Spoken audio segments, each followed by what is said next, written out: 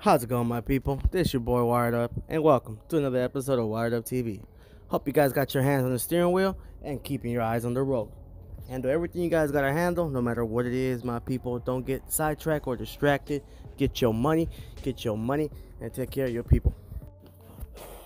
Now, with that being said, I want to state the obvious, my people. You guys see, this is our second interview for the Wired Up TV family and the Wired Up TV team, of course. Our second interview. Now, we are roaming around our options, and we have gotten more offers from different newspapers and television programmings and stuff like that, because they know that our research and our stuff is real. Okay. The only real picture of Pac has been put out by us, and the world knows it, and these people know it. Now, they keep knocking on our door, wanting more interviews and stuff like that. Not these newspaper here necessarily, but other people. And we have to tell them to wait a moment, because my partner, the connection that we got to the family and friends and stuff like that is cautious and really not ready to talk right now until that person is ready. Now, a lot of the family and friends of Pac act like that. They don't want to come right out and say it, that Tupac is alive or where he's at, or they don't want the media and stuff like that to get a hold of that, get a taste of that, because they know they will not be left alone. Okay, there will be media everywhere. They'll be on all the tabloids, TMZ. They'll be on all the YouTube channels. Their friends will be hounding them and things like that. They don't want to be the ones that get Pac. I mean, like, what if he gets arrested? And what ifs? You know what I'm saying? So they don't want to be a part of that just like that. They want to wait till the time is right. Okay? Or maybe get somebody else to bring the people what they want. Now, get this here. In my opinion, Pac ain't scared of nothing. He ain't scared of going to jail, and he ain't scared of people trying to kill him. All right? One thing is being scared, and another thing is being smart. All right? A lot of people say, well, if Pac ran and Pac went into hiding, that means he was scared of jail. That means he was scared of this, scared of that. No, he wasn't scared of jail. He had already done time for something he didn't do. All right? And he was not going to go back again. The government was trying to gyp him, so he outsmarted him. That's a difference. All right? You can tell any hustler, any gangster, the hardest killer, is darkest SOB that there is in the hood. If he had a chance to skedaddle on prison time, why wouldn't you? Why wouldn't you? So all that BS that people say that, well, if he ran and stuff like that, I wouldn't respect him. It's just BS. Because that same person that's saying that, if they were facing time in jail away from their family and kids, they would do the same thing. Okay? So that can go out the window. Nobody knows what the next man will do. All right?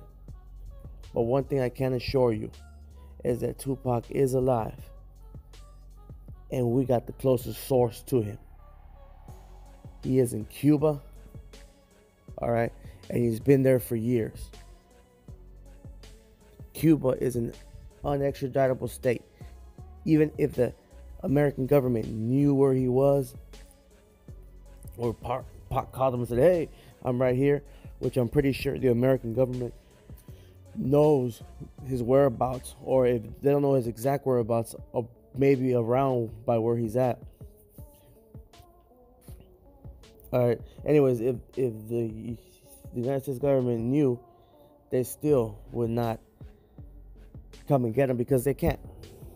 All right. There's no extradition treaty with America and Cuba.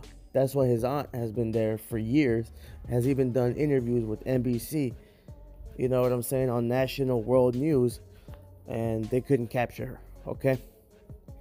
So Pac made a decision, and he was smart by this decision, and he went to Cuba and he planned it out. Wired Up TV already proved to you how he found out that they were going to try to kill him, okay? The lady in the note, Mutai even said it. You guys got to pay attention to his friends and family, man. They're trying to tell you guys and help you guys because they know a lot of us love Tupac, respect him, and want to know how he's doing.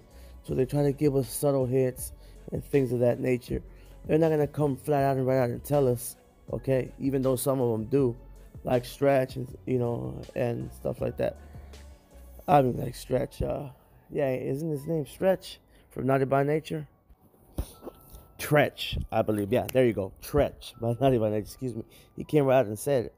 But you don't know if he was drunk or whatever the case might be. Anyways, guys, that's the deal, all right? It's just common sense, guys. Common sense.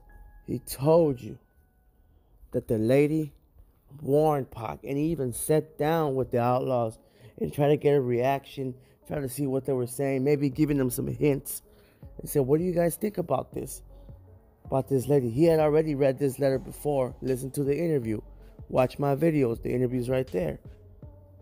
And he reread it to them so he can see what they think. He was testing the waters and at the same time trying to tell his homeboys in a subtle way that he was leaving. So September 7th was the date he picked. Okay? Only Pac knows what that lady told him. But my source says that he talked to the lady, connected with the lady, and it was very real. Stuff got real. And Pac planned his escape and tricked the government. The government didn't know, for the first couple of weeks of, after the fake murder. But then they caught on. All right? Just Pac made it confusing to give him enough time, to get away. Guys, if you have any information, please send it to wireduptv4you@gmail.com. Okay? Wired Up TV, our second interview, and we're going for more, guys. The world is starting to hear. Join the movement, my people. This channel's for y'all, and y'all know it. Get a hold of us at wireduptv4you@gmail.com. This is your channel, my people. Keep your head up.